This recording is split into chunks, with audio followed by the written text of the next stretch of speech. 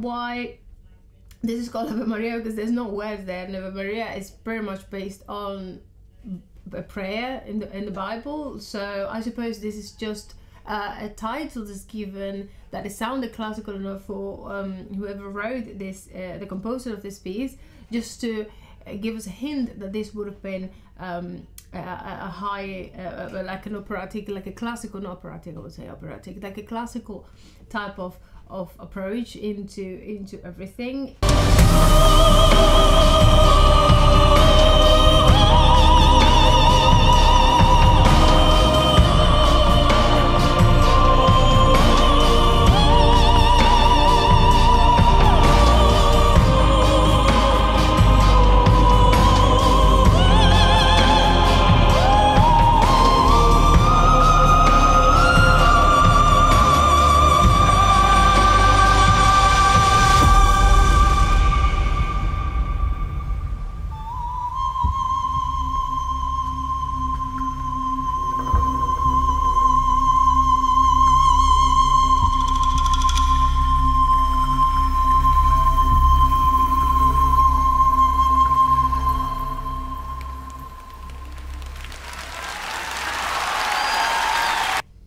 I said in the previous video of Sinful Passion that I thought he had the range of a soprano, the coloratura and the tone, because as always you classify voices by the range but also by the tone. So soprano and coloratura are sopranos, are the highest spectrum of the vocal, the female vocal spectrum.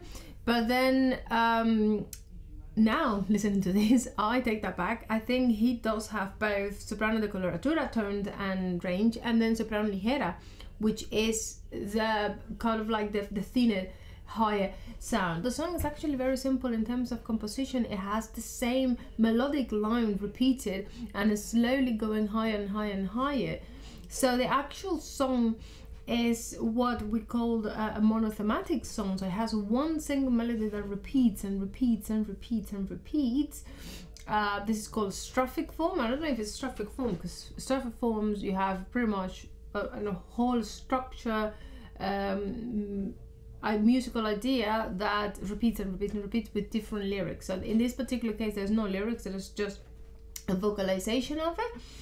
But then the melody, so it's basically one melody that repeats and repeats and repeats and repeats until it goes so far away, so high up. I wanted to remind you that here at Bliss we not only react to amazing artists singing amazing songs, we also teach piano and singing, and we are offering a free taster. All you need to do is to click on the link in the description box, and then you will be brought to our website where you can select what type of tasters you would like to do. You can select from singing to musical theatre to piano, and then select the time and the day that suits you best, and we're going to see you on the other side. So at some point try to combine both the open sound of the more contemporary approach for the vocals than the classical itself, but then he continued with the classical. This was just a display of amazing range, amazing tone. I need to find out what that last note was.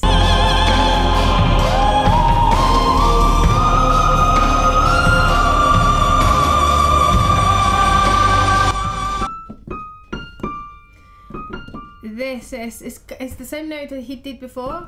Well, a flat version of that. The approach of the vocals is a lot wider and it's a lot fuller, and but my god. And then he takes it from that high note. He take a breath and he does.